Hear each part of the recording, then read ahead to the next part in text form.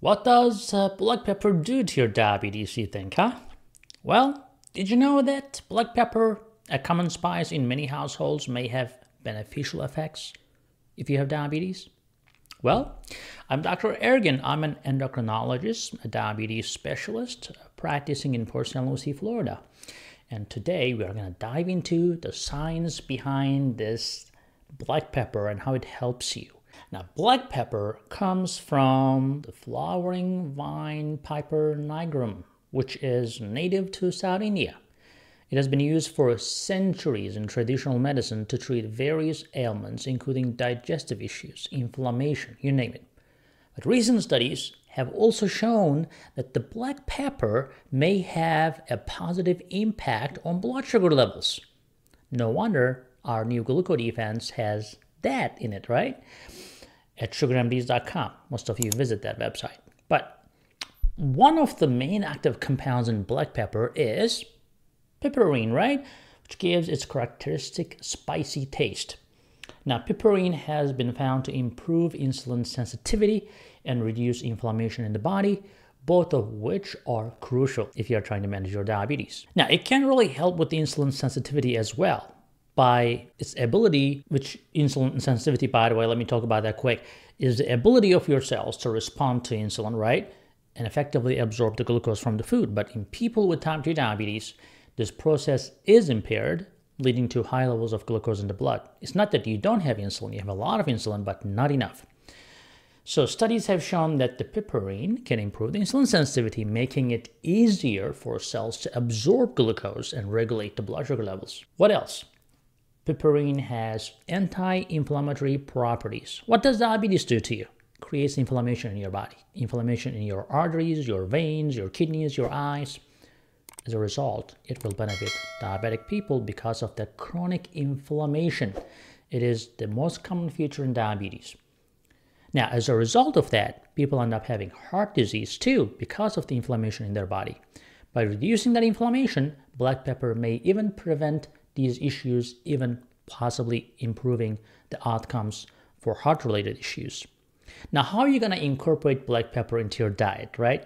Well, the good news is that incorporating black pepper into your diet doesn't require any major changes or additions. Most of us already use it in cooking, right? Just adding a little extra could have potential health benefits for you. People, like I said, who use SugarMD glucose defense is enjoying the black pepper and other Ayurvedic herbs. Like we have, gymnema, we have bitter melon, cinnamon, banaba, etc. But you can try using freshly ground black pepper. Tastes great, right? Instead of using the pre-ground ones. I don't like those because if it is pre-ground, it loses some of the active compounds during processing. So anything processed, don't touch it. You can also experiment with different types of black pepper as well. There's something called Malabar, there's something called Tally Cherry, if you're familiar with them. Now, it is very safe for most people, right, when used in moderate amounts. But everything has an upper limit. You have to be aware of the potential side effects as well. Not everybody will tolerate it well. Some people may have gastrointestinal issues such as stomach upset, nausea, or diarrhea. So if you already know that you're sensitive to black pepper, maybe it's not the best time to, pile it up on your food. It can also cause skin irritation, especially if it's on your hands and put on your eye or skin, right? It can be a problem. So beyond its potential benefits for diabetes management, black pepper is also worth considering for what else? Not just the diabetes and everything else we discussed, but also good for your brain. And if you are tolerating it, it's actually good for your gut. Piperine, the compound in this black pepper, shows neuroprotective effects that might be beneficial for cognitive function. And diabetics always have memory problems. They get dementia early. As you know, we call Alzheimer's disease type 3 diabetes nowadays because it is very closely correlated with it. But preliminary studies suggest that it could stave off brain aging and help manage the neurodegenerative diseases that includes Alzheimer's, but also even Parkinson's disease, which is a horrible disease. Black pepper will boost your gut health too.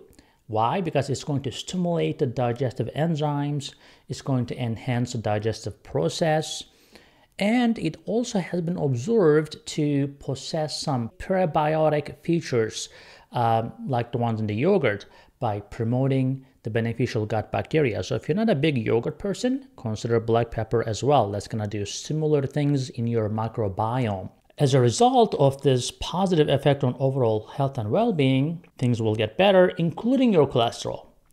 Like research on animals has examined the potential of black pepper to extract to cut down cholesterol levels. In a study conducted over like 6-week period, for example, they fed the rats on a high-fat diet. Well, when they do that high-fat, saturated fat, they become diabetic, by the way, if you didn't know. For people who think that eating excessive fat is good for you, ask rats, okay? Those poor rats develop diabetes pretty quick. But when they are on a high-fat diet, that's how they develop diabetes on those poor rats. But anyway, when they also fed them the black pepper after giving this high-fat, unhealthy diet, their cholesterol actually started getting better. So especially LDL cholesterol, which is your bad cholesterol.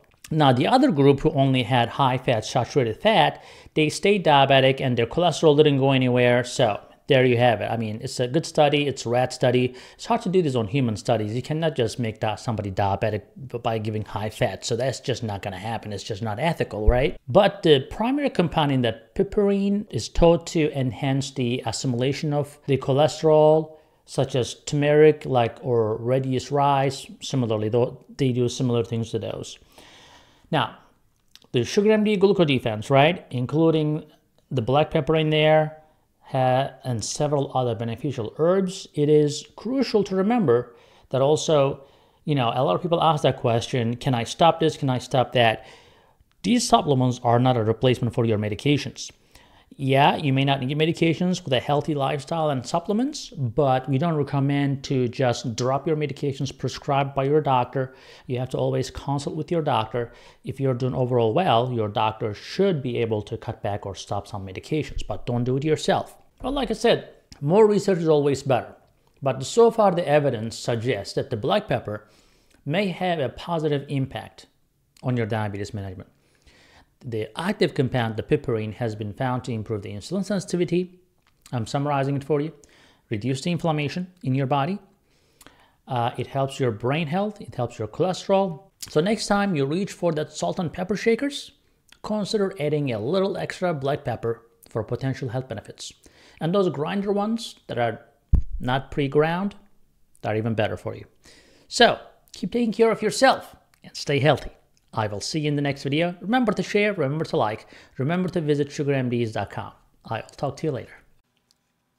Hey guys, I hope you're enjoying this channel so far, and I hope you subscribed already. If you didn't, do it. And if you did, watch this video right there. I think that will help you too.